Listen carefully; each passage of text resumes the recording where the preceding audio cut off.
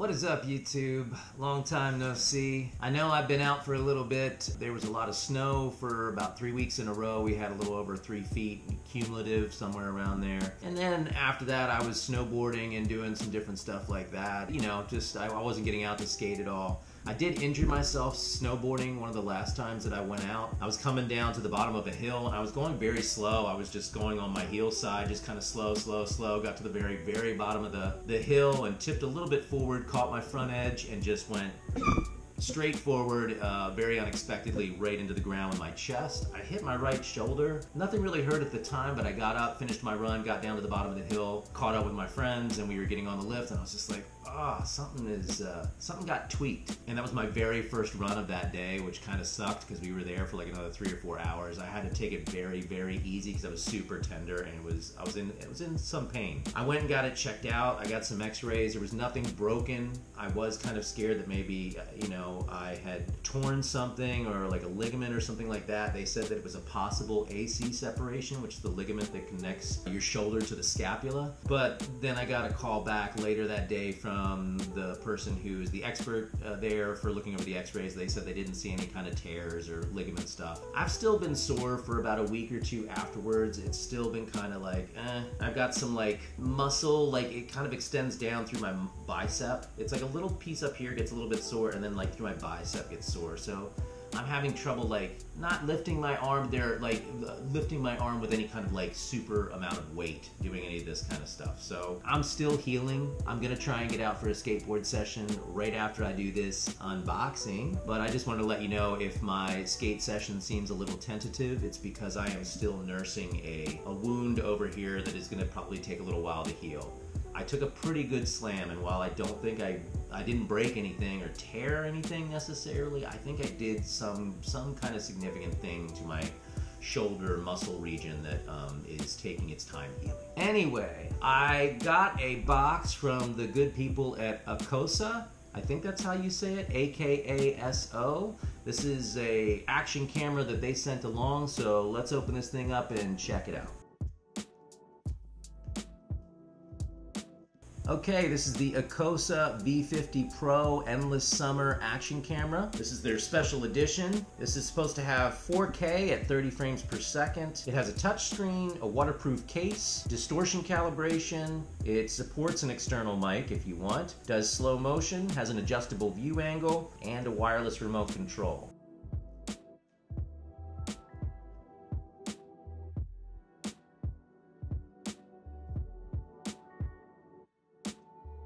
Little quick start guide.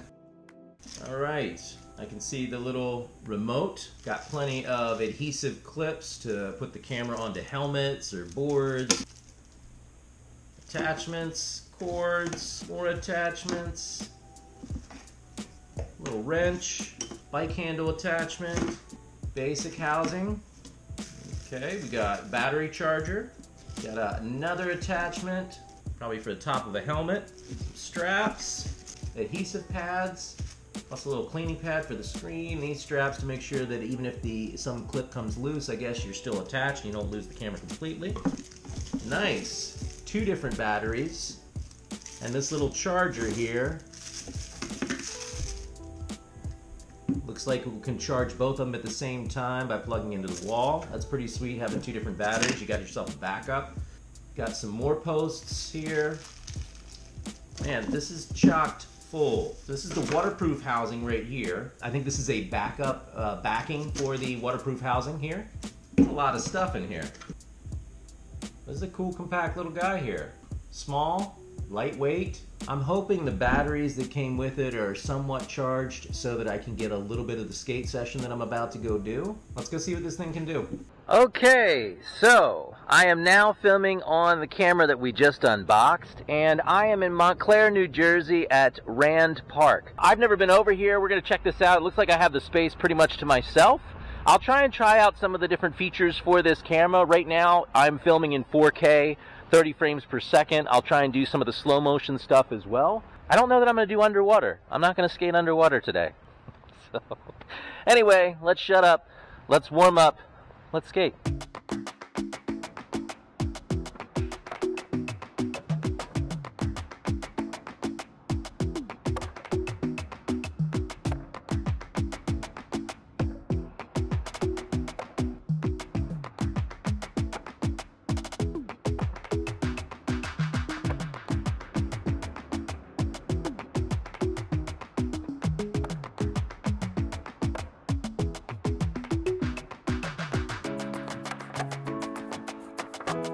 I will say I do wish that there was some kind of light on the front of this to let you know when it's filming or when it's not filming. That isn't present, so I'm not a big deal, but it is helpful when you're doing these kinds of things just to be like, oh wait, did I turn that on or not?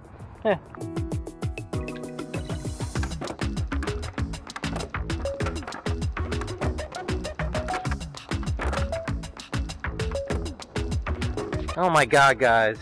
I just realized something, and I was thinking it while I was trying to ollie on those last wheelie attempts. Why am I not getting a lot of pop? Here's the reason why. That's my cruiser deck. Now, it's still a popsicle deck. Still got regular trucks, but it has super soft wheels on it. I mean, not super soft, but they're like Richta Cloud type wheels. OJ Filmer wheels, excuse me. And I take that thing all the time around my neighborhood to go out and grab some last minute groceries at a little shop nearby. Just like I used to do in Brooklyn, I found ways to go out and take little trips just to get out on my board during the day so that I'm not in the house all the time, even when I'm not able to get out for like a skate session. Only problem is that deck doesn't have a lot of pop because I use it all the time year round. Sometimes it's, you know, wet out.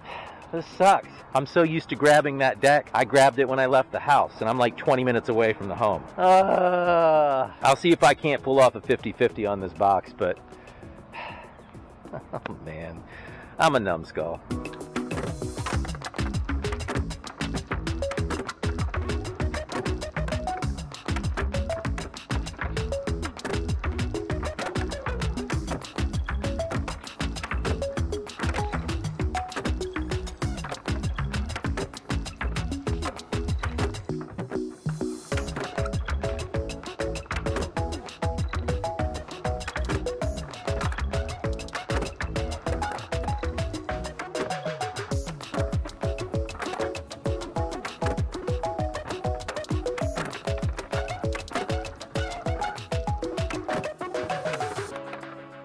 Trying to take it easy because this arm is still not 100%.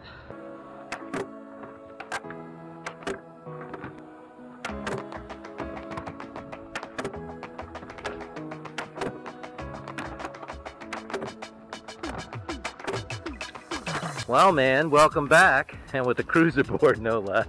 This space is pretty cool.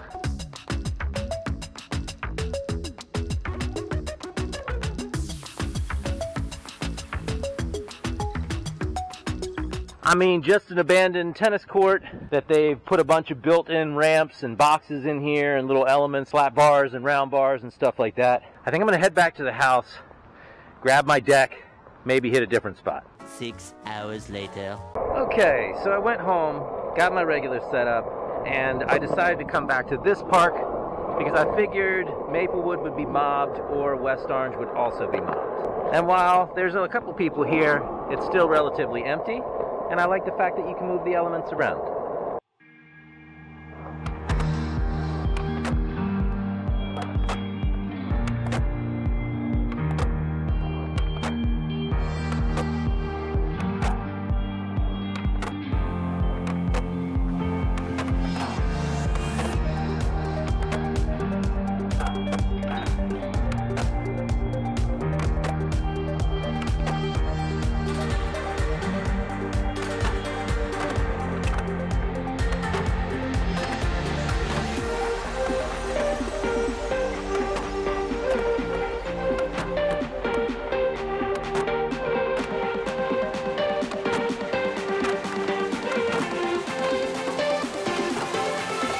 Part of the messed up thing about injuring my right arm, the thing I noticed, the muscles that were affected when I slammed snowboarding are like the startle reflex, the impulse to like put my arm out. So now I feel like with that slam that I just took a moment ago, I don't really feel like I can put my right arm out. It doesn't have the same response time. So I think I'm only gonna end up hurting this shoulder and this muscle a lot more. So it feels a little sketchy because I can't put my dominant hand down or maneuver as easily. I get an instant pain response whenever I do like a startle reflex. Excuses, I know.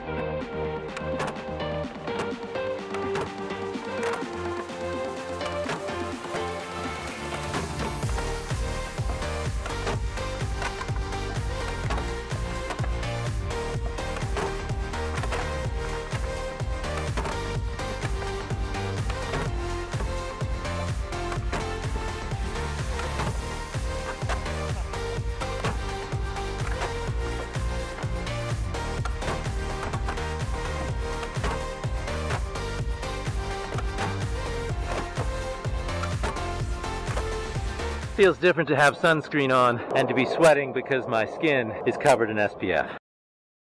Okay, so I've had an ongoing game of skate with Shane for quite a while now. I have been out of it for like 2 months. I feel super bad for not getting back to him with this trick. I need to land a backside 50-50 stall on like a curb. There's something equivalent here that I'm gonna try, but I'm not very hopeful considering that my backside 180s don't get that far off the ground. Let's give it a shot.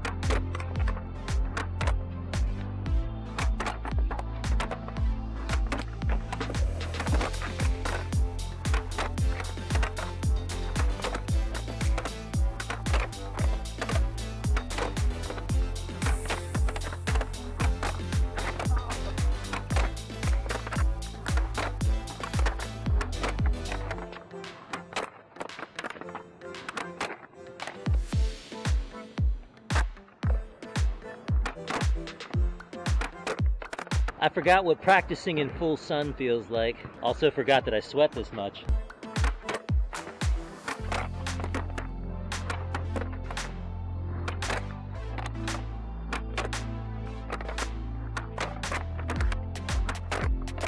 All right, water break, and then I'm gonna take this to a similar obstacle that has a little more weight to it. I think part of this is, this thing keeps flipping over on me because it's so small. But I like the height of it. But I think that there's some other elements back over there where I was working that I can use that are similar.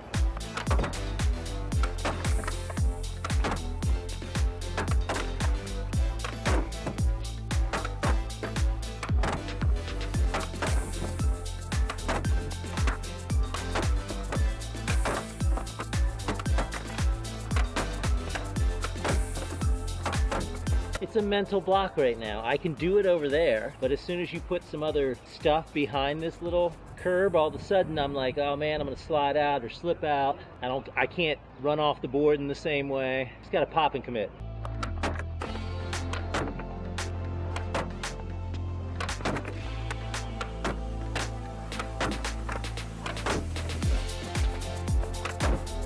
All right, back to the other side, different angle.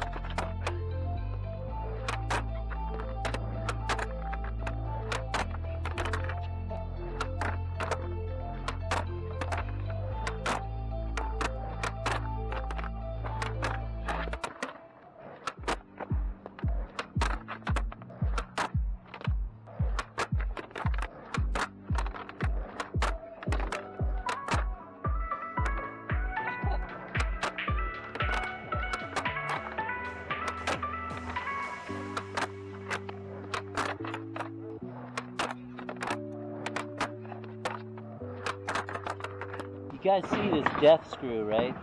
Maybe you don't, I don't know. Death screw.